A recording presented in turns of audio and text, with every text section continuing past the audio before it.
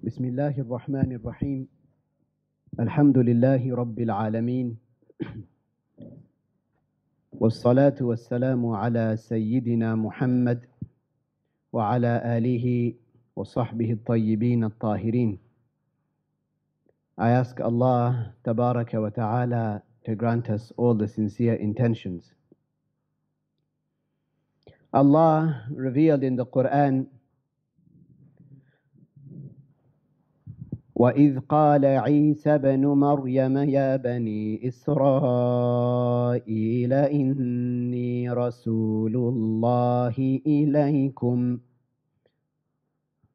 Allah revealed that Isa alayhi salam said when he received revelation, he went to Bani Israel and he said, Ya Bani Israel, O children of Israel, indeed I am the messenger of Allah to you. مُصَدِّقًا لِمَا بَيْنَ يَدَيَّ مِنَ التَّوْرَاةِ. He said that I am here and I am here to confirm that the Torah that you were given, that was revealed to Musa and Harun alayhim as-salam, I'm confirming that this is the truth. And I have not been sent to reject the Torah, rather the Torah is true. I've come to confirm it. وَمُبَشِّرًا بِرَسُولٍ يَأْتِي مِن بَعْدِ اسْمُهُ أَحْمَدُ. And I've come to give you the good news. So to confirm the Torah, and I've come to give you the good news of a messenger, يَأْتِي مِن بَعْدِ, that will come after me.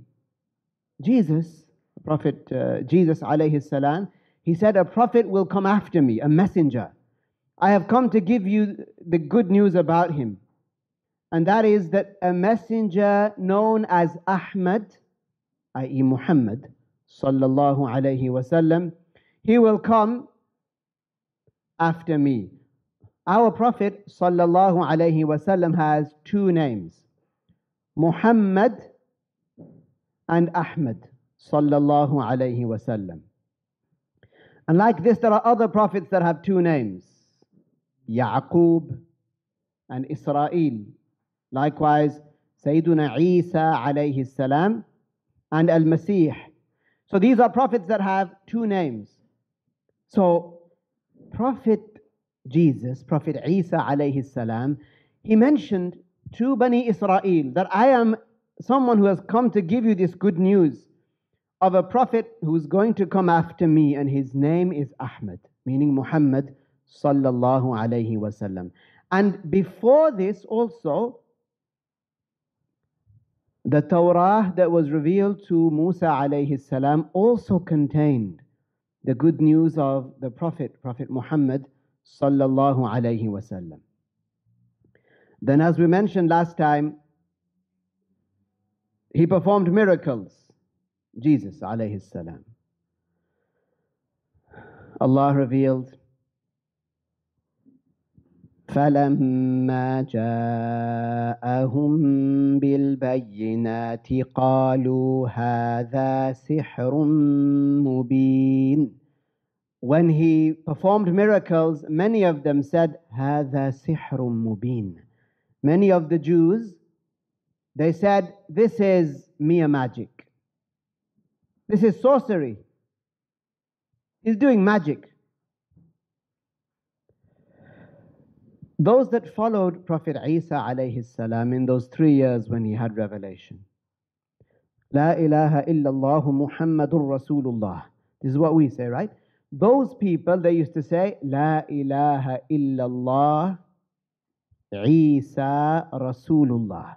He was the messenger of the time. Those that followed him, they were upon al-Islam. And they supported him. They spread his message, whether it was in Jerusalem or An-Nasirah, Nazareth, or the surrounding areas. Allah revealed what Isa alayhi salam said to them. They were his companions. قال عيسى بن مريم للحواريين من أنصاري إلى الله. He asked them, are you my supporters? Are you my companions? Are you the ones that will spread the religion of Islam that has been given to me? قالوا نحن أنصار الله. They said, we are your supporters, O Messenger of Allah. Just like the Sahaba supported Prophet Muhammad alayhi salatu wasalam, his companions supported him.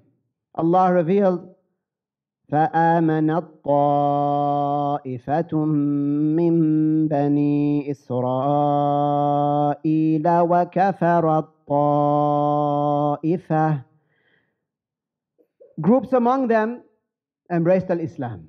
Groups amongst them believed in Isa alayhi salam, and others committed kufr. Allah revealed, فَلَمَّا أَحَسَّ عِيسَى مِنْهُمُ الْكُفْرَ قَالَ مَنْ أَنصَارِي إِلَى اللَّهِ.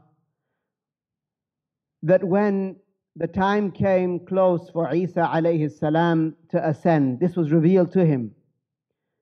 Again, he asked them, who are my supporters? Who will follow this religion? Who will carry the baton, as it were? They said, Allah revealed, قال الحواريون نحن أنصار الله آمنا بالله واشهد بأننا مسلمون.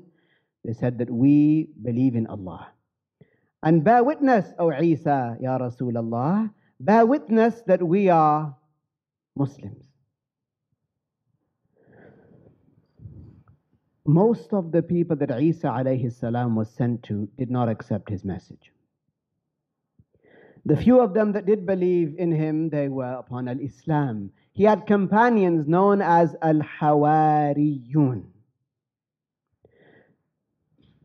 The Jews who were, remember, living in that area were living under the Roman rule. The Romans, they were not Jews. At this time, they still worshipped their so-called gods. In our previous session, we reviewed what happened to Isa alayhi salam. It was revealed to him that some people are coming to kill him. So he said to his companions, there were 12 of them. He told them by revelation. He was informed. He told them, some of you after me will leave Islam. Some of you will become non-Muslims. He said, so I ask you now, I'm giving you an opportunity. Who among you is going to be my supporter? Who among you is going to be the one that takes my place? Is going to be killed and then will take and then will be my companion in Al-Jannah. So the youngest among the companions got up and said, me. And Isa alayhi salam told him to sit down. And twice more, Isa alayhi salam asked him, or asked them, and this youngest one got up. So then Isa alayhi salam said to him, you are the one. When this happened, they were in a room which had a high ceiling, like this, a very, very high ceiling. In the corner, there was like a window. If people wanted to, in that building, if they wanted to go to the roof, to the top, they would get a ladder and they would go through that window and get to the roof. Prophet Isa alayhi salam, as was mentioned by Prophet Muhammad alayhi salatu wasalam in a Sahih hadith, he ascended like this. He had mentioned to his companions that the one that I choose, or the one that takes my place, he will be made to look like me. So when that happened, when this extraordinary miracle occurred for Isa alayhi salam, those companions of his that remained, that youngest one, he took the form, his face, his facial features, he was made to look like Prophet Jesus, Isa alayhi salam. The people came, whether it was the Jews or some of the Roman soldiers who were patrolling the area that were told where Prophet Isa was alayhi salam, they took him.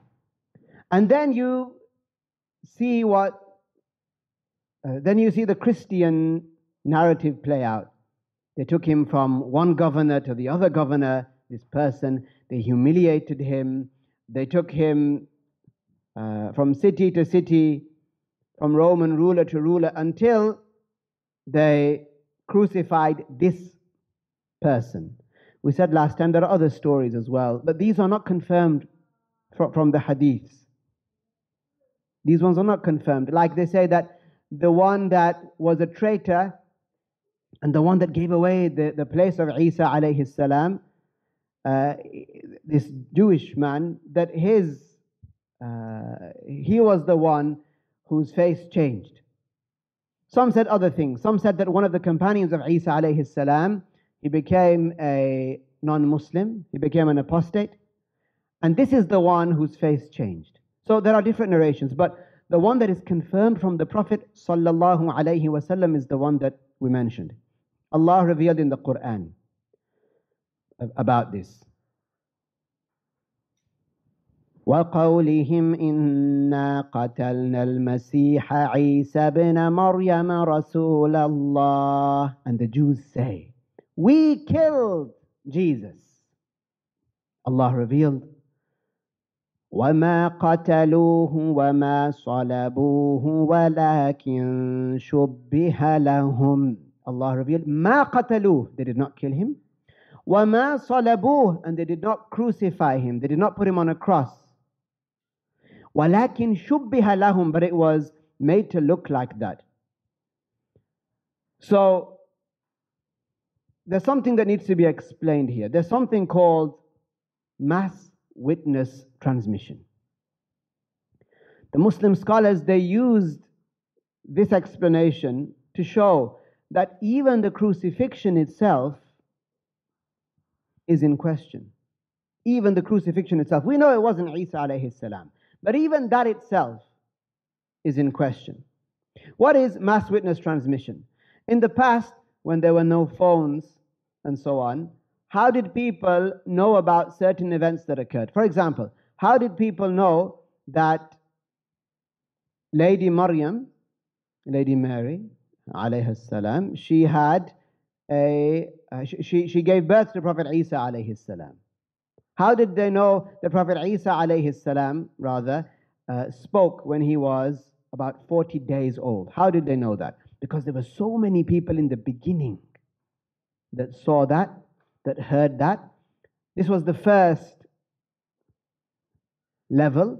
Then the second level is that they told, that large number of people told another large number of people. And then at every level, a large number of people tells a large number of people. This is called mass witness transmission. And let's say even 100 levels down, as long as it starts with a large number of people and moves at every level to a large number of people, let's say like 30 or 40 people or more, then even at the 100th level, like us for example, we would know with 100% certainty that it happened. We wouldn't doubt. So when it comes to this event, which is the crucifixion, it's said that the Romans at the time, they did not allow for people to get close because they had many people who would claim to be prophets, some people who wanted to overthrow the Roman government, so they would crucify people day and night. Some of the narrations say that they would write on the top, on a plank of wood, they would write the crime that this person had committed.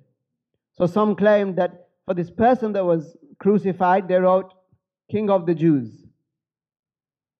That he claimed to be the King of the Jews, contending the Roman rule. Anyway, so it said that only 4 people, the Romans only allowed 4 people, or 5, some said 6, to view what was happening. And even then, this so-called crucifixion was happening from far away. And these, they said, were 4 women. One of them was Mary of Magdalene, Maryam al-Majdaliyah. And she, you will learn, is not somebody who is trustworthy. She was somebody who even the Christians say was possessed by 7 demons. They said, Sab'atun min ash-shayateen. She was possessed by 7 demons. She is the one that said that we saw this person crucified and he looked like Jesus. She also then later on said, as the Christians say, this is the Christian narrative, we know Isa alayhi salam was raised. The Christians then say that 3 days after this crucifixion and burial in a cave, 3 days and 3 nights later, Jesus was resurrected. He came back to life. And the only person to see him, supposedly, in the flesh was Maryam al-Majdaliyah. This Mary. This is not his mother, of course. Maryam bintu Imran, alayhi salam. No. This woman who was, some of them might have accused her of being insane. And many people, they said that she was possessed, not to the extent of 1 shaitan being in her, but 7. She said that, yes, I saw Jesus raised from the dead. She said, I saw him crucified. I saw him raised from the dead. And then I saw him rising into the heavens. So, according to the Quran and the Hadiths of the Prophet ﷺ, we know that he was raised, and that's it. And he is in the sky until we talk about his return soon. In the Christian narrative, they say, no, he was crucified, he was killed for the sins of man, and then that he came back after 3 days and 3 nights. Who saw him? Maryam al-Majdaliyah, Mary of Magdalene. And then after that, he was raised to the sky to, wal-'ayadhu billah. You know what the Christians say? They say that God is this thing in the sky. We know Allah is not in a place or bound by time. They say that Jesus, he rose up to a place where this thing called God is sitting, and then Jesus sat on the right of this thing that they call God. Wal-'ayadhu billah. So after the crucifixion of this person, who we say was a companion of Prophet Isa alayhi salam, there were differences of opinion at that time. So like the day after or the week after. Some of them said that, no, he can't have died because he was God. Some people said that at that time. Some people said, no, he was killed. He was put on the cross. Some people said, if that was Jesus, then where's our friend? You know, our friend who's always with us, where is he? Suddenly, they both disappeared at once. If that was Jesus, then where's our friend? And if that was our friend, where's Jesus? So there was a lot of confusion.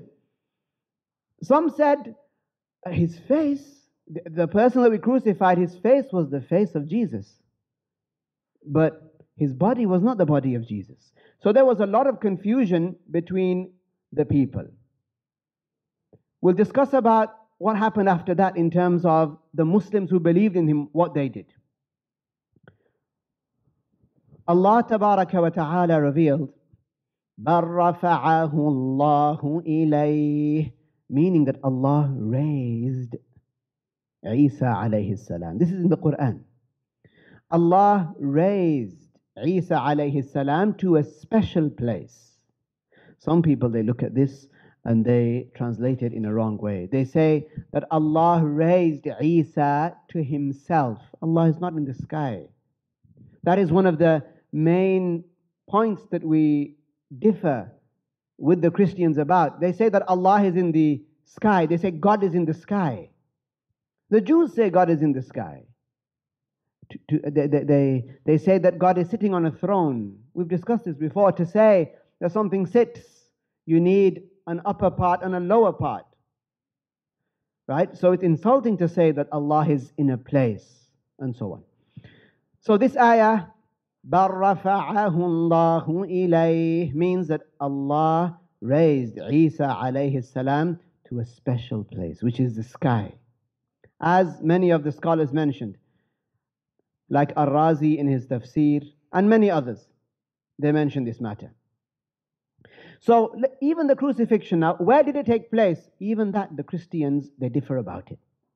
Some say it was in such and such place called the Cavalry in Latin in Jerusalem, and that's where they built a church.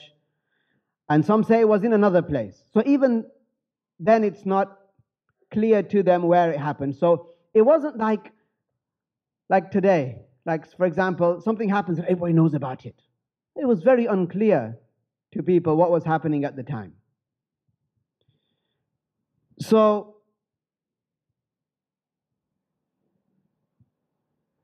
the true followers of Prophet Isa alayhi salam, the Muslims, they remained upon al-Islam for 200 years. 200 years. Yes, at the time there were those that said, he is the Son of God, or that God sacrificed his Son for the sins of man, or some said many things, many different things. The Muslims, they remained with the correct belief, of course, for 200 years. They were patient and they remained worshipping Allah tabaraka wa ta'ala. They fled to the mountains. They fled to the faraway areas to save themselves. So Prophet Isa alayhi salam, if he was raised about 33 or 36 in the common era. So you have BC, before Christ, and then you have CE, the common era afterwards. If he was raised at about 36, right? The Jews, they wanted to revolt against the Roman rule. So in the year 63 or 66, I forget, they revolted against the Romans. And for 3 or 4 years, then they were free until the Romans hit back. They sent an army of 300,000 Romans, and they ransacked Jerusalem. The Muslims exited Jerusalem. They went to the mountainous areas, and they remained teaching Al-Injil, the real Injil. The Injil, I just want to make a point, the Injil was given as a book, was given at once to Prophet Isa alayhi salam. Not like the Quran. Isn't it that the Quran over 23 years was given to Prophet Muhammad alayhi salatu wasalam, bit by bit, bit by bit. And later on, Sayyiduna Abu Bakr radiyallahu anhu, he gathered it, and then other companions gathered it, and Sayyiduna Uthman made copies, right? As for At-Tawrah and Al-Injil, they were both given at once. They were revealed all at once. Allah revealed about the Muslims in the time of Isa alayhi salam. Allah revealed, وَجَعَلْنَا فِي قُلُوبِ الَّذِينَ اتَّبَعُوهُ رَأْفَةً وَرَحْمَةً وَرَهْبَانِيَّةً ابْتَدَعُوهَا مَا كَتَبْنَاهَا عَلَيْهِمْ إِلَّا ابْتِغَاءَ رِضْوَانِ اللَّهِ. Allah revealed that these people, Allah created within their hearts special blessings by which they secluded themselves.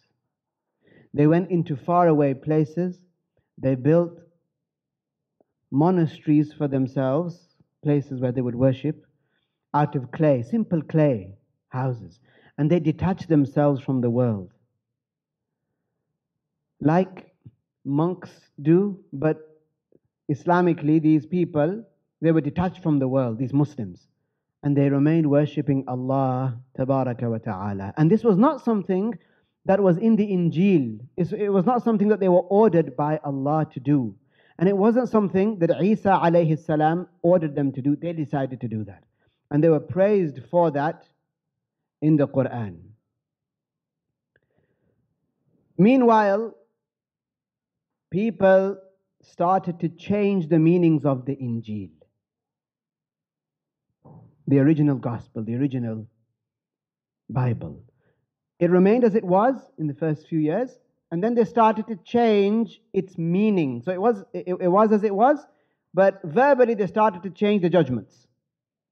Then they began to delete parts of it, and then they began to add parts. You might say, why would they, who in their right mind would delete what Allah revealed, or add or change? Politics can be said to play a big part in this.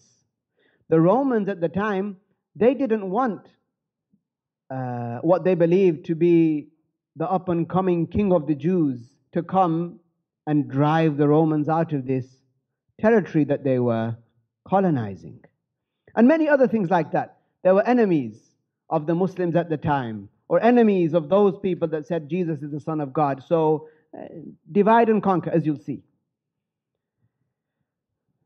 So some people then started to write their own versions when they lost the original Injil, or they didn't lose it, they started to write, spies and other people, they started to write their own versions. So you have the famous Mark, Matthew, Luke, and John. So Mark, this so-called gospel that's attributed to Mark, okay, it's supposed to be the original Bible, but according to him. But even now, Christians, they say that we know that he didn't write it. Someone anonymous wrote it. Likewise, Matthew, Luke, and John. When did they write these? For example, Matthew wrote this, or it was attributed to him between 66 and 70 in the Common Era. So what? About 30 years after Isa alayhi salam has gone. 30 years. Like, I know we procrastinate, right? I know you say, I've got to do something. And then you say, yeah, I'll do it tomorrow. I'll do it tomorrow. Sometimes a few months come past. But 30 years! 30 years pass, and then somebody decided, yeah, I think, you know what, I'm going to write what was revealed by Allah. And then in that they write, Jesus was the Son of God, and then this and that. And then, so one of them wrote it, somebody anonymous even. Then it was randomly attributed to this guy called Matthew. And then Luke also, in the Common Era, about 85 to 90. So about 60 years after Isa alayhi salam has been raised. And then John from 90 to about 110. Anyway, these are the four, what they call the canonical corpuses, the four Gospels, supposedly. They're all supposed to represent the actual one book, which is the Injil, and they have differences in them. Anyway, so these were not the only ones at the time. We have one Quran. Allah revealed that the Quran has been revealed and Allah will protect it. And we have the same Quran that existed about 1,400 years ago in the time of the Prophet ﷺ. The companions preserved it. When they wanted to write it down, they didn't write it down unless somebody among the companions said, yes, I heard it from the Messenger of Allah. And then they would say to him, bring two witnesses who say that you heard it from the Messenger of Allah, who are with you. Every single verse in the Quran, it was documented like this. We talked about mass witness transmission. Every single verse in the Quran has been documented by way of mass witness transmission, like I mentioned before. And this system is an amazing system. Nobody memorized Al-Injil. Even the pious people among the Muslims, nobody memorized the Injil. But the Quran that Allah has revealed, many Muslims have it memorized or have memorized parts of it. So these were not the only four versions. There was the so-called Gospel of Barnabas, and like this, about 70 of them appeared, saying different things. Some of them saying that Jesus did not die on the cross, and he was not crucified, but he was raised. So many different things were being said. So there were 70 in number until, so if we're following the timeline, 325 in the Common Era, a Roman emperor called Constantine converted to Christianity. So he used to believe in all these so-called gods, of the Romans. He converted to Christianity. And he looked at it, and, to summarize, he kind of said, what a mess. What's going on? 70 different versions. Which one was really revealed? You know what? So he gathered all of the top priests at the time, the top Christians at the time, and there were maybe 70 versions of this, 70 different versions, so-called Bibles. So he locked them in a room in a council in Turkey. I don't know how it's pronounced, Nicaea, Nisai, sometimes they say. There are two councils like this. He locked them there for like a week. He said, you have to decide on which one is the real one. So they gave their opinion. There were fights. There were punch-ups. They were quite literally, these things happened in that council. Then they decided on 4, Matthew, Mark, Luke, and John. What did they do with the rest? They burned them. And they said everybody now has to adhere to these. Then in and around this time, the first person to mention the so-called Trinity came along, 300 years after Isa alayhi salam. So they started to say, well, you have to, if you want to be a Christian, you have to believe in the Father, the Son, and the Holy Ghost. 300 years later. So they agreed on these 4 versions.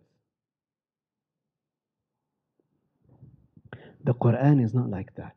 In the Quran, we have different recitations. Okay, you might say, for example, one recitation is, ما أنزلنا عليك القرآن لتشقى. Right? Another recitation is, ما أنزلنا عليك القرآن لتشقى. تشقى, same meaning. Okay? There are different recitations, yes, but different versions? No. Allah revealed that the Quran would be protected. And the system that was put in place by the scholars, as Allah willed, it's a fantastic system. So the Quran is protected. As for the real Injil, then nowadays it does not exist. The actual Injil. If you open up nowadays these different so-called Gospels, you'll see many differences in them.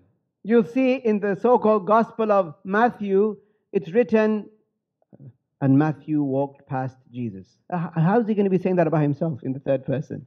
There's many discrepancies. It's ridiculous. It's bizarre. Such that some people who used to be Christians are not Christians now because of how bizarre it is. Then, many years later,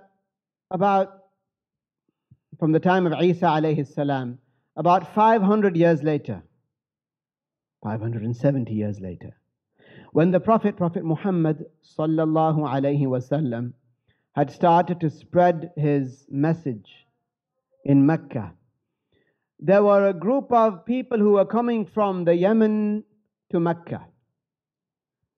And they wanted to stop, like we'd stop at a service station. They stopped and they pitched up a tent. They wanted to rest.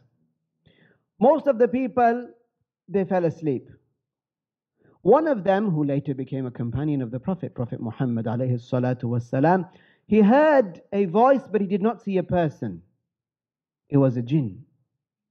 This jinn said verses of poetry in the Arabic language. This is only one example.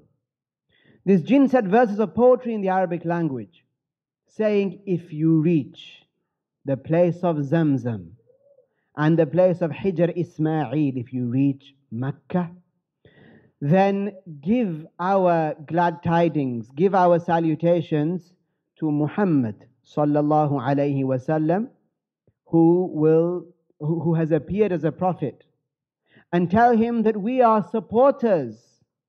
We will aid you.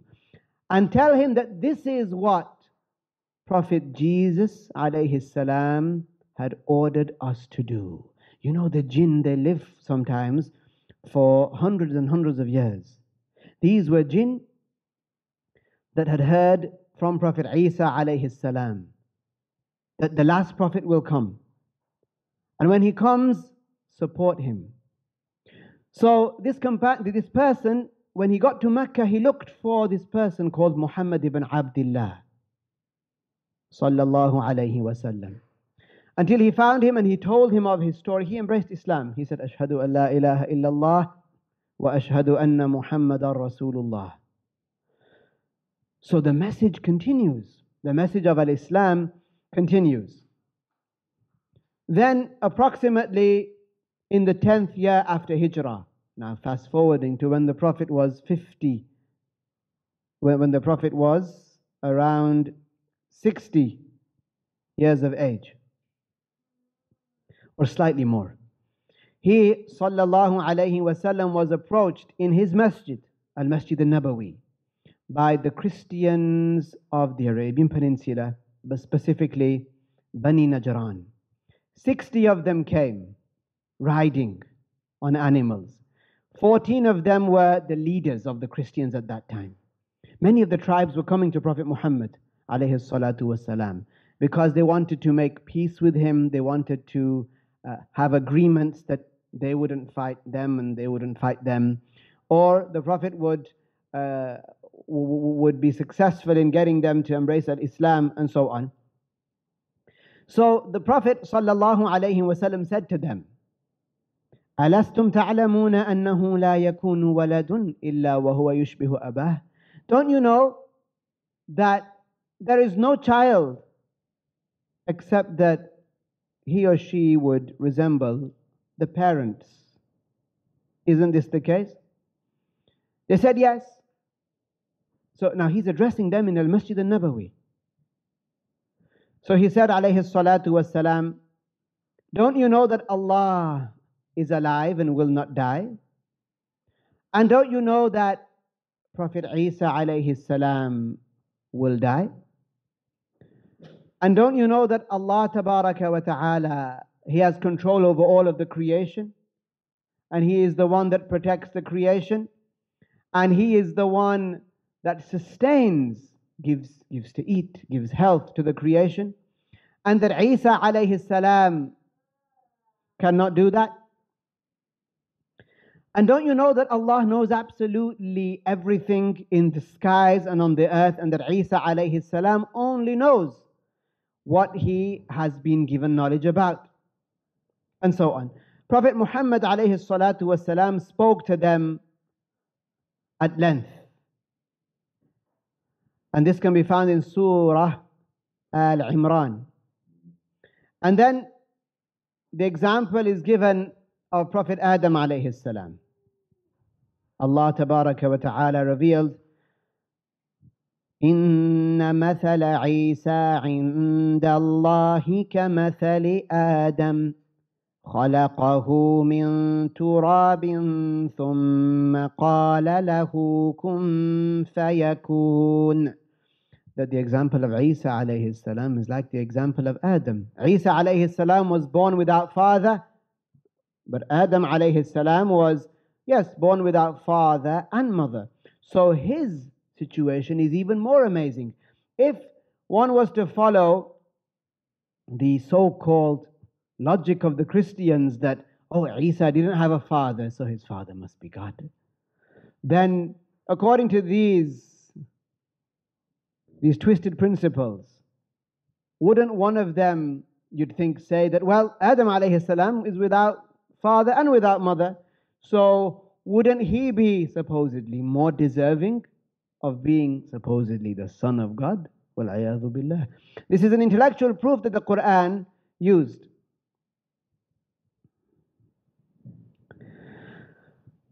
Just some notes. Al-Injil was revealed on Laylatul Qadr, just as the Quran was revealed on Laylatul Qadr. It was revealed on the 18th of Ramadan. And it came to Isa alayhi salam in one go, not over a period of like 23 years as the Quran did. It was in the Syriac language. Syriac. And nobody memorized the Injil, because Prophet Isa alayhi salam was raised and did not die. The scholars, in light of the hadiths of the Prophet sallallahu alaihi wasallam and of the Quran, said that he would return. before the Day of Judgment. And his return is one of the major signs, one of the major 10 signs of the closeness of the Day of Judgment. They commented about him, alayhi salam, right now. They said that he has been raised to the sky. The skies, the 7 skies, they are not just what some people might imagine, clouds, just air, void, emptiness. No, they are solid bodies. When Prophet Muhammad alayhi salatu wasalam ascended in Al-Mi'raj, there were guards at the doors of each sky. So the skies, they are places that have doors and they can be entered into. The scholar said Prophet Isa alayhi salam is in the sky, in one of the skies. Some mention the 2nd sky. They said that he lives like the angels do, in that the angels do not eat, the angels do not drink. The angels pray the 5 obligatory prayers. They said Isa alayhi salam lives like the angels until he returns. Prophet Muhammad alayhi salatu wasalam said, وَالَّذِي نَفْسِي بِيَدِهِ, I swear by the one who controls my soul, meaning Allah, I swear by Allah, لَيُوشِكَنَّ أَنْ يَنْزِلَ فِيكُمُ ابْنُ مَرْيَمَ حَكَمًا عَدْلًا. He said, I swear by Allah, the time is close that Isa, the son of Maryam, sallallahu alayhi wasallam wa alayhi salam, he is about to descend, he will descend, and he will be a just leader. فَيَكْسِرَ الصَّلِيبِ, he will break the cross, he will destroy the cross. All of the Christians who are present at his time when he returns, they will believe in him before he dies. All of them. When he returns, he will clarify that he was not crucified on the cross, that he did not die. He will clarify that he is not what some claim him to be, a son of God. Neither is he that, nor is he God. He will clarify. Allah revealed in the Quran that they will believe in him before he dies. They will believe in what is to be believed in him that is correct. So he will break the cross. وَيَقْتُلَ الْخِنْزِيرِ, and he will get rid of swine for good. Al-khinzir, pigs. وَيَضَعُ الْجِزْيَةِ, there is a certain rule of taking a certain amount of money from the Christians or from the Jews and al-Majus in return for not fighting against them. The Muslim Khalifa takes care of that. This is called al-jizya. They pay a certain amount, and so the Khalifa, the land becomes a Muslim land without engaging in war. And the Muslims would protect that land and those people, those Christians and Jews, in case an enemy was to attack. This is called al-jizya. But when Isa alayhi salam comes, there will be no jizya. This rule at that time does not apply. It has come to an end. Prophet Muhammad told us about that, alayhi salatu wasalam, that the jizya can be taken until Prophet Isa alayhi salam returns. وَيَفِيضَ الْمَالُ حَتَّى لَا يَقْبَلَهُ أَحَدٌ, and money will be widespread, the wealth will be widespread, such that nobody will be accepting it, meaning there'd be nobody to give zakah to. He said, sallallahu alayhi wa sallam, ثُمَّ يَمْكُثُ عِيسَى عَلَيْهِ السَّلَامِ The Prophet Muhammad said, sallallahu alayhi wasallam, Isa alayhi salam will remain upon the earth. Fil ardi arba'ina sana. He will remain on the earth for 40 years.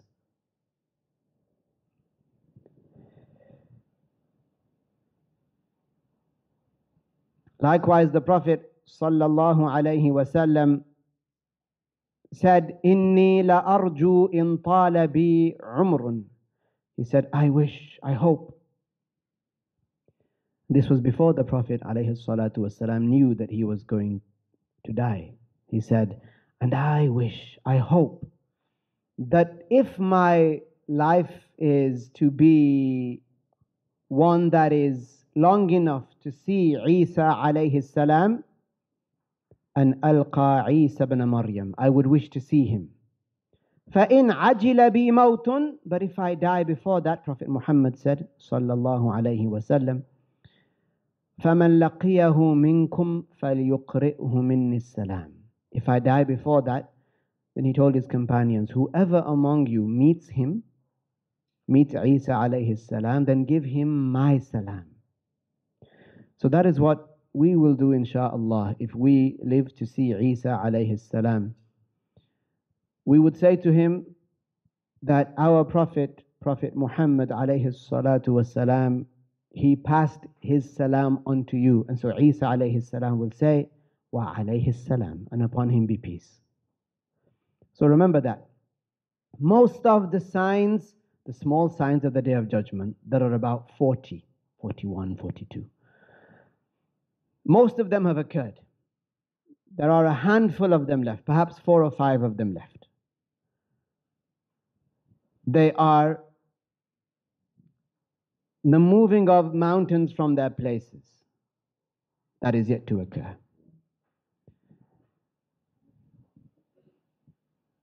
The Euphrates will uncover a mountain of gold. That is yet to occur. Al-Mahdi will appear. This is a person, a pious person known as Muhammad, the son of Abdullah, who will be again the Caliph of the Muslims. This is not the time to go into the details about him, but the allegiance will be paid to him near the Kaaba and so on.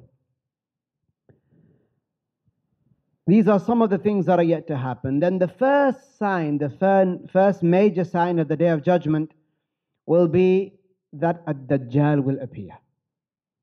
Al-Mahdi will have his army and he will set off towards Istanbul.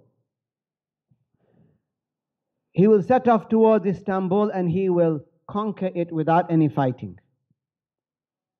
No fighting will take place. You know Istanbul is mostly Muslim now.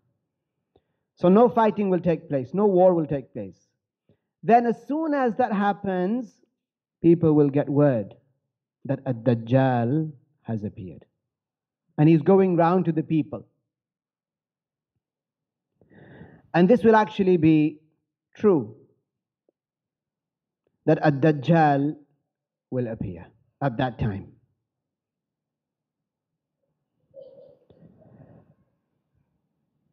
Prophet Muhammad alayhi salatu wasalam said that Isa alayhi salam, he will descend in Damascus. Damascus is the capital of Syria. So he will descend in Damascus. So where was he raised? Do you remember which place he was in when he was raised? He was in? It wasn't Nazareth, no. It wasn't Bethlehem either. You're getting closer though. Beit Lahem, that's Bethlehem. No, you got further away there. You got cold. It was Jerusalem. He was in Beit al-Maqdis. That's where he was raised. And he will descend in Damascus. Damascus is not far away from Jerusalem. That's where he will descend. The Prophet sallallahu alayhi wasallam said that the people, they will be with the Mahdi. The Mahdi will come. There will be perhaps 6 years that will pass. Al-Mahdi will come, the Muslims will pay allegiance to him, there will be a lot of war, there will be a lot of people who try to attack him. Somebody out of Syria will come, Al-Sufyani, he will try to come with an army to attack him, but he will not be successful. An army will come from the east. Allah knows best who this army is. They will come to attack him also, but they will not succeed. And he will mobilize an army. Then Prophet Muhammad alayhi salatu wassalam, hum yawma idhin qaleel wa julluhum bi Bayt al-Maqdis. The Muslims, they will be in Jerusalem. Al-Mahdi will be in Jerusalem. Wa imamuhum rajulun salih. Their imam, their leader, Al-Mahdi, will be a pious man. فَبَيْنَمَا إِمَامُهُمْ قَدْ تَقَدَّمَ يُصَلِّي بِهِمُ الصُّبْحِ. And as the Mahdi will be about to pray, lead the Fajr prayer, إِذْ نَزَلَ عَلَيْهِمْ عِيسَى بْنُ مَرْيَمْ الصُّبْحِ. Isa alayhi salam will descend upon them. He will come to them at Fajr time. In another hadith, he said, sallallahu alayhi wasallam, that while فَبَيْنَمَا هُمْ يَعِدُّونَ الْقِتَالِ لِلْقِتَالِ, as the Muslims in Jerusalem, they're getting ready to fight. يُسَوُّونَ الصُّفُوفِ, they will be assembling the battle lines. They'll be assembling the army. You stand here, you stand on the left wing, on the right wing, in the middle, the archers, all these different things. The archers, or the equivalent of archers, they will be assembling the Muslim lines. He said, إِذْ أُقِيمَتِ الصَّلَاةِ, then the iqamah will be called for the prayer. Because even when one is fighting in war, there's still, the prayer has to be prayed. فَيَنْزِلُ عِيسَى بْنُ مَرْيَمْ, Isa alayhi salam will descend.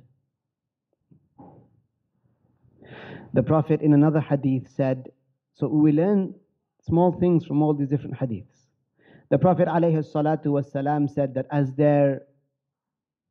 they will be about to pray, إِذْ بَعَثَ اللَّهُ الْمَسِيحَ ابْنَ مَرْيَمْ, Isa alayhi salam will have descended. فَيَنْزِلُ عِنْدَ الْمَنَارَةِ الْبَيْضَاءِ, he will descend at the white minaret, شَرْقِيَّ دِمَشْقٍ, in the east of Damascus. واضعا كفيه على أجنحة ملكين, he will have his hands alayhi salam resting on the wings of two angels, and he will descend in the eastern part of Damascus. So you can cancel out the west and the north and the south. The eastern part of Damascus, you look at the map when you get a chance. The eastern part of Damascus, there will be a white minaret there. He will descend with his hands resting upon the wings of two angels. And he described him, sallallahu alayhi wasallam, that it's as though pearls will be falling from his hair. This is an indication of his beauty. And then from there, from Damascus, he will make his way to Jerusalem. And there, they will be about to pray the Fajr prayer. Remember, he will descend and his age will be 33. He will live on this earth for 40 years. So that tells us is that he will pass away, alayhi salam, when he is 73. The Prophet alayhi salatu wasalam said that he will, when the people see him, this is Prophet Isa alayhi salam has descended. May Allah make us among the people that are there. When they see him, that he has descended, the Imam, Al-Mahdi, he will start to walk backwards so that Isa alayhi salam can lead the prayer. So then Prophet Isa alayhi salam will take his hand and he will put it between the shoulder blades of Al-Mahdi, and say to him that the prayer was called for you. This is at first a sign that Isa alayhi salam will follow not the rules of the Injil that were revealed to him, but that he will be following the rules revealed to Prophet Muhammad sallallahu alayhi wasallam, because he is going to be praying behind one of the people from this nation, from the nation of Prophet Muhammad sallallahu alayhi wasallam. Then after this, after they've prayed, Isa alayhi salam will ask for the doors to be open, and there they will find a Dajjal and his army. Yes, I've missed lots of bits out about what a Dajjal will do and so on, but we're speaking about Isa alayhi salam. And behind him there will be 70,000 Jews. In a narration it's mentioned that most of the followers of a Dajjal will be Jews. And a lot of them will be the Jews of Iran. Look up today how many Jews live in Iran. If I'm not mistaken, the Jews of Asfahan. So then there will be a lot of fighting. As soon as a Dajjal sees Prophet Isa alayhi salam, he will begin to run. The Prophet sallallahu alayhi wasallam said that every kafir that the sweet, pleasant breath of Isa alayhi salam reaches in an extraordinary way, they will die. So this is like a one-man army. Prophet Isa alayhi salam. When there will be 70,000 of those people in that army, as far as the pleasant breath of Isa, the blessed breath of Isa alayhi salam extends to, those people will die. He will follow, the Prophet said, sallallahu alayhi wasallam, ad-Dajjal, all the way to Lud. Nowadays it's spelled L-O-D, Lud. It's inside occupied Palestine. There at the gate of Lud, in the past, remember, cities, they used to have, they looked like fortresses. They had walls and gates that had guards. So you couldn't enter just like that. You had to enter through one of the gates of the city.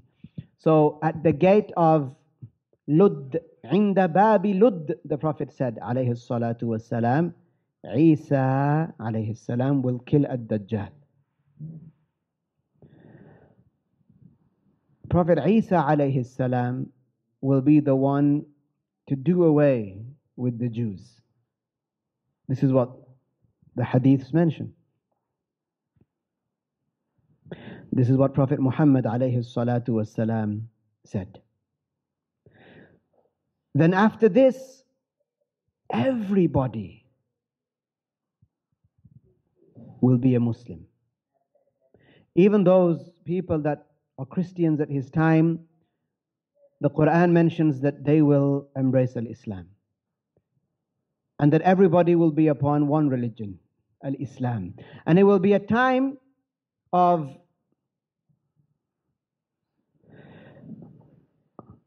peace towards the end of the life of Prophet Isa alayhi salam. When a Dajjal is killed, Prophet Isa alayhi salam will be told that now Allah tabaraka wa ta'ala has released a creation, and they are human beings, that لا يدان لأحد بقتالهم, nobody is able to fight them, even though these times will be about a lot of bloodshed. There'll be a lot of war, but it will be Isa alayhi salam will be informed that nobody is able to fight these people. There are too many in number and so on. This is Ya'juj and Ma'juj. When they come, Prophet Isa alayhi salam will be instructed to take the Muslims to Tur Sinai, which is in Egypt. He will take them there, and they will seek safe haven in those mountains. And in an extraordinary way, When the Muslims, they say Subhanallah, then this will be filling for them. Allah creates whatever He wills. When they say Subhanallah, even though there isn't much food there, when they say Subhanallah, this will fill them.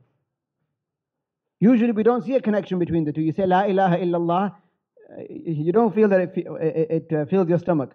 But in those times, this is what will happen. Allah Tabaraka wa Ta'ala will send upon Ya'juj and Ma'juj after they cause havoc on the earth upon the disbelievers. The disbelievers at that time, this is before everybody becomes Muslim, the disbelievers at that time, they will go into their cities. They will seek safe haven there, and they'll want to protect themselves and take up arms and so on, but they will not be able to protect themselves against Ya'juj and Ma'juj. Then Allah Ta'ala will send an affliction upon Ya'juj and Ma'juj, something in their necks. Because of that they will die, and they will cover the surface of the earth. Some people, they will encourage one of the Muslims in Tur Sayna with Isa alayhi salam. They will encourage him to go and check what's going on outside. When they hear some peace, they will say to him, go and check what is going on outside. So the hadith that the Prophet Muhammad alayhi salatu wasalam said, what means that he will have his heart set to, I'm going out. This is my last, this is my last activity in this world. I'm going out, I'm going to die. This is what he thinks. He makes dua, he goes outside and he sees that they're all dead and a stench fills the earth. He comes back and he tells Prophet Isa alayhi salam and the Muslims, and so Prophet Isa alayhi salam, he makes dua that Allah rids the world of Ya'juj and Ma'juj. So they are taken away. Allah Ta'ala sends birds that take Ya'juj and Ma'juj away. Where are they taken? Allah knows best. Prophet Muhammad alayhi salatu wasalam did not mention that. But then what will happen is that everybody will become Muslim. Everybody will be a Muslim. Such that he said, sallallahu alayhi wa sallam, وَتُرْفَعُ الشَّحْنَاءُ وَالتَّبَاغُضُ.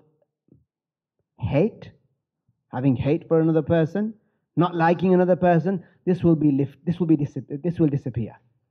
This will be lifted, this will be gone. So there will be absolute peace on the earth. He mentioned وَتُنْزَعُ حُمَّةُ كُلِّ ذَاتِ حُمَّةٍ.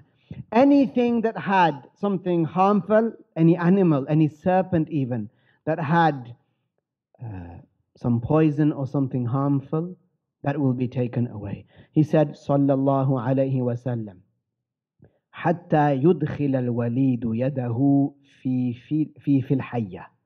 That even the young child then, at this time where there'll be peace all over the earth, even the young child, let's say the toddler, the newborn, if he was to put his hand inside the mouth of a snake, the snake wouldn't harm him. In the time of Isa alayhi salam.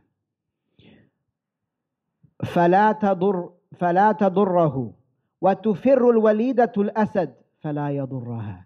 And the young girl, the 3 or the 4-year-old girl, she will chase away a lion because there'll be peace on the earth.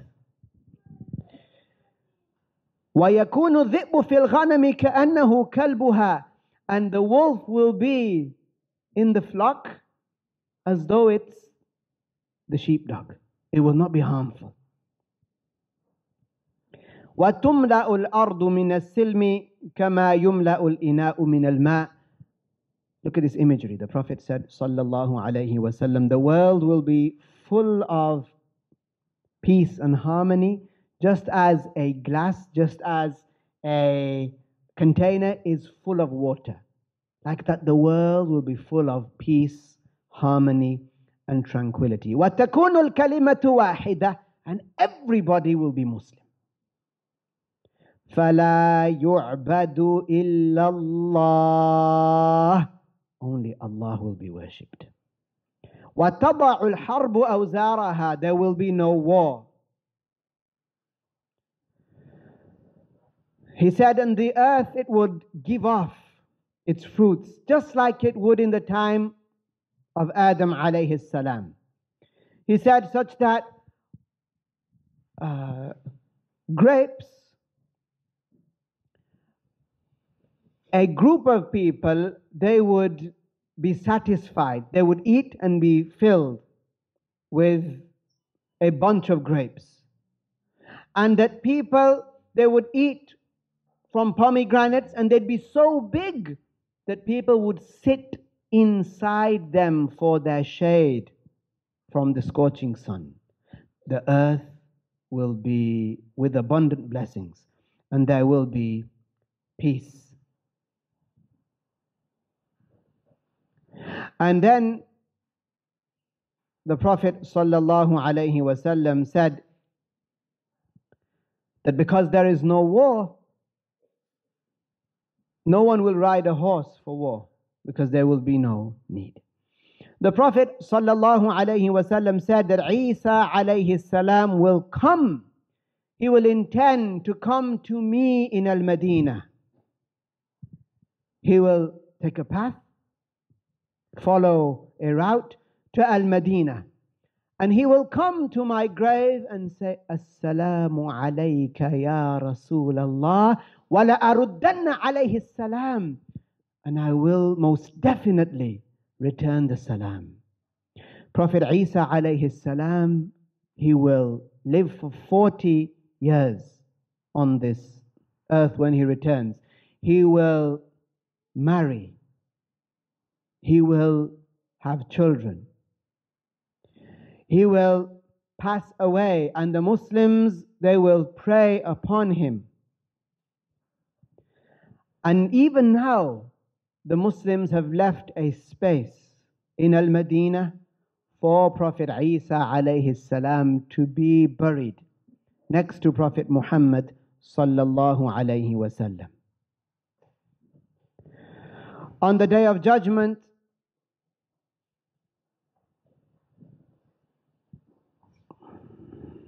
Prophet Isa alayhi salam will make clear to expose those people that worshipped him and said that he was the Son of God. He will make clear that he did not order the people to worship him, neither him nor his mother. He will make this clear.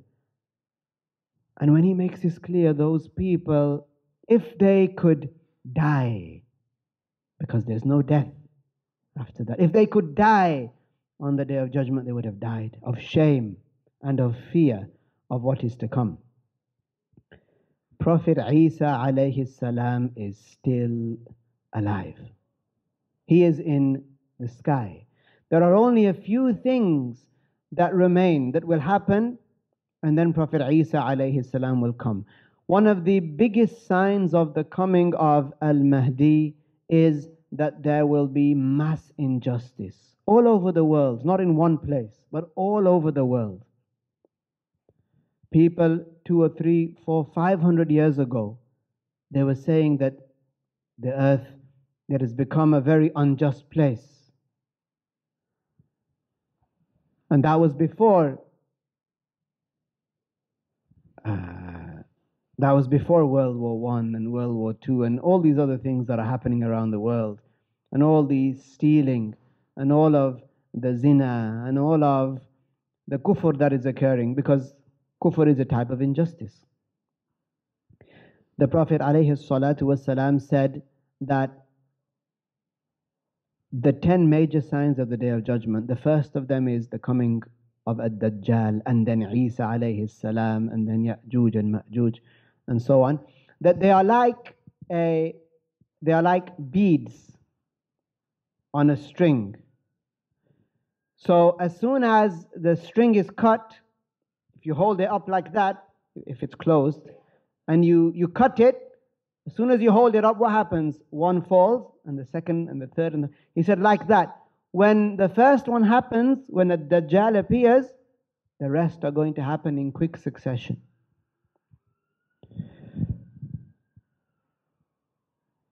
In one of the books of the scholars, he said that what happens at the end of time, the day of judgment, the signs and so on, these should be taught to every young Muslim.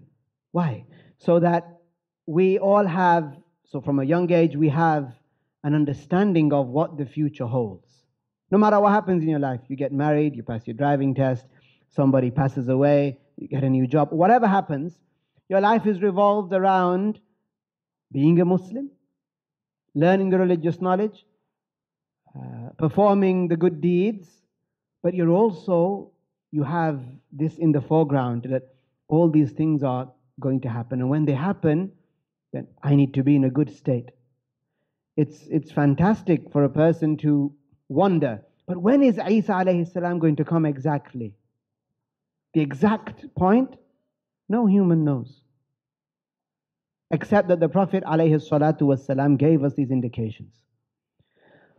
But a person shouldn't do as the Prophet alayhi salatu wasalam warned. He said one day, he said, Badiru bil a'mal, do the good deeds. Fix your situation now. Hal tantaziruna illa faqran munsiyan. Are you waiting for poverty to strike you? Now if you're able to do good things with your money, if you're able to do good things for your children Islamically, if you're able to donate, if you're able to, and so on and so forth, if you're able to do good things with your money now, do it now, don't delay. He said, what are you waiting for? Are you waiting to be poor? Because when you're poor, that's it, the opportunity is gone, it slipped through your fingers. He said, أو مرضا مفسدا. Are you waiting to become very ill? Even if it's joint pains, toothache, when you get past 30, 35, 40, you start feeling it. If you've got a healthy-ish body now, use it to obey Allah. Are you waiting to become ill and then the opportunity, things that you could have done, they're lost? أو موتا مجهزا. Are you waiting for sudden death?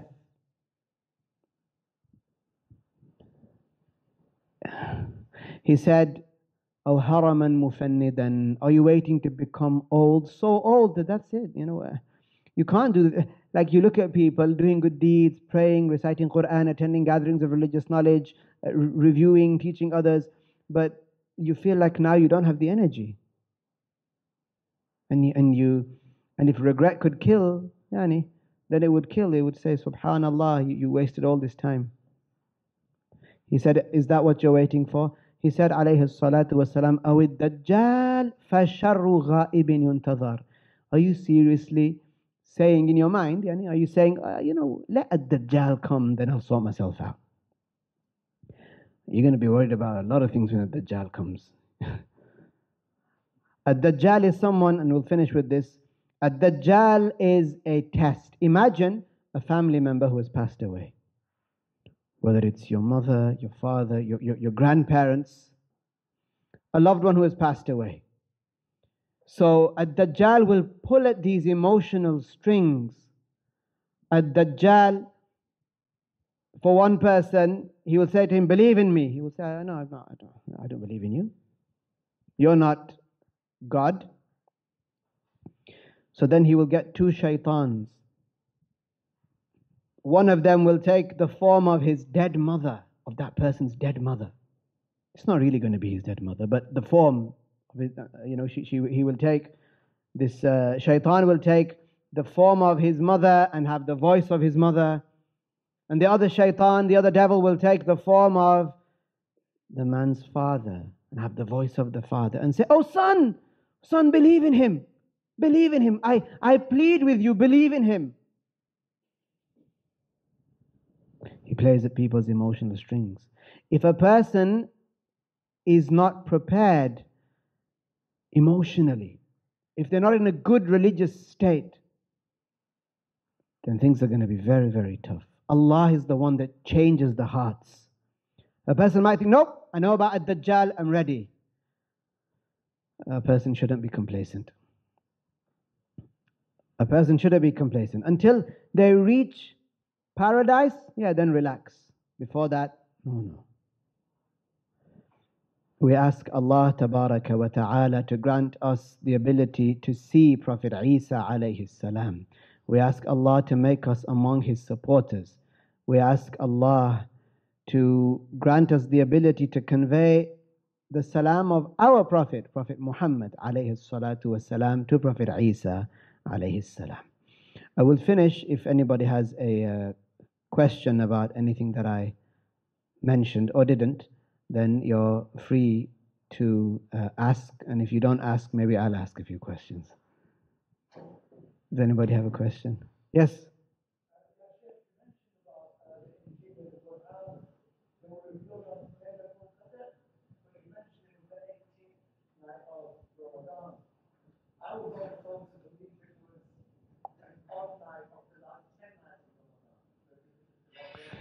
The Prophet ﷺ said that Laylatul Qadr, when the Quran was revealed, it was not the 27th actually.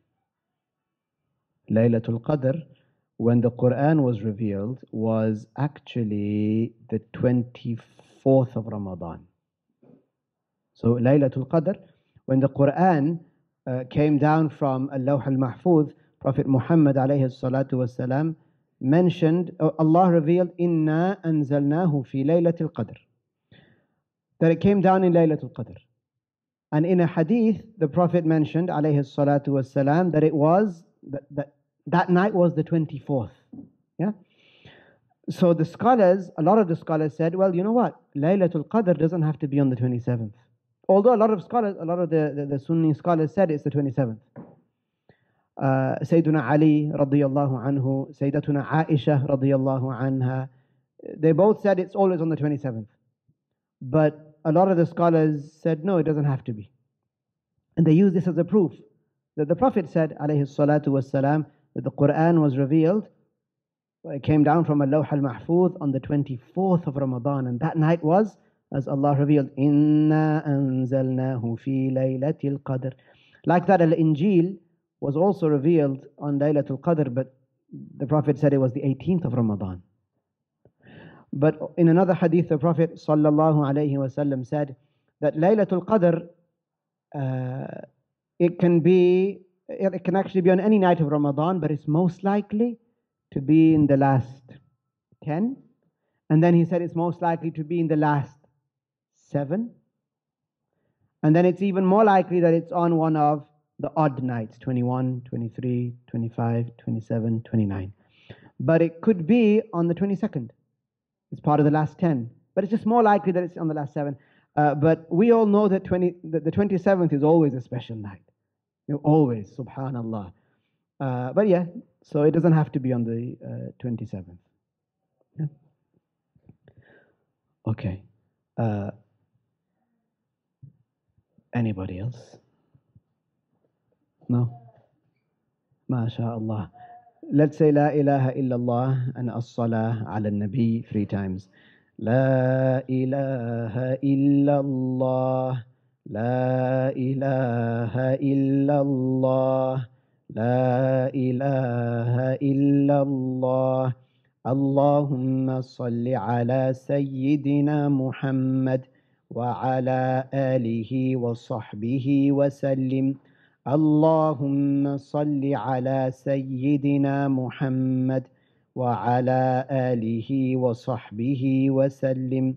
Allahumma salli ala Sayyidina Muhammad wa ala alihi wa sahbihi wa sallim. Barakallahu bikum.